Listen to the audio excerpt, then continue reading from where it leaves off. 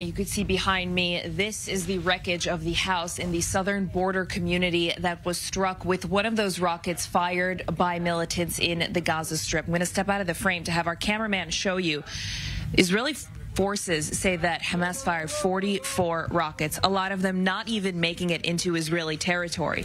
But this one happened to hit this house in the southern community. These are short-range missiles with not the best aim. So when they do cross their way into Israeli territory, it's really uncertain where they will hit. We spoke to the family who lives here. They were sleeping on the sofa here. When they heard the sirens, they immediately went to the shelter in their house along with their 9-month-old child. They tell me now that they're uncertain about what's next. Well, they'll have to fix the damage in this house, but they also won't be able to stay here because it's not sustainable to live here with an infant while this type of damage and conflict is going on. You could see all of these remnants on the floor from the ceiling. They told me the roof of the building is also quite damaged at this time.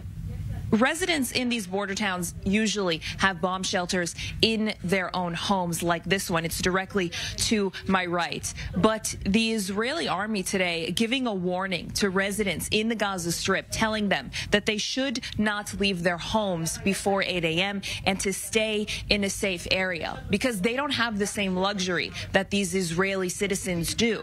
At this time, it seems like a calm, but there are Israeli drones buzzing overhead, buzzing over the Gaza Strip. Sources are saying that both Israel and Lebanon do not want this war, but it's not really up to them. It's up to Hezbollah. It's up to the factions. It's up to the extensions of the factions that are in southern Lebanon, in the Gaza Strip. So at this time, a little bit of a tense calm, but the conflict is still ongoing.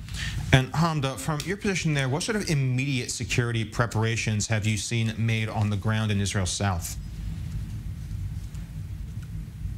In Israel's south, the people here are used to these types of situations when there are flare-ups with factions in the Gaza Strip. The real security situation today to watch out for will actually be in Jerusalem, when hundreds of thousands of Muslim worshippers will make their way to the Al-Aqsa mosque for Friday prayers. Earlier this morning, already a slight security situation, some scuffles between Palestinians and Israeli police as Jewish worshippers made their way under the protection of Israeli forces to view the Temple Mount, known as the Al-Aqsa Mosque. So today, a heavy security presence in Jerusalem, and we're going to have to see what happens there, if any escalation at all, because the factions this entire time have been saying that this is a response to the abuse that has been going on at the Al-Aqsa Mosque. We've seen a few nights of violence there, Israeli forces beating Palestinian worshippers, but Israeli police were saying that they were trying to disperse rioters who were barricading themselves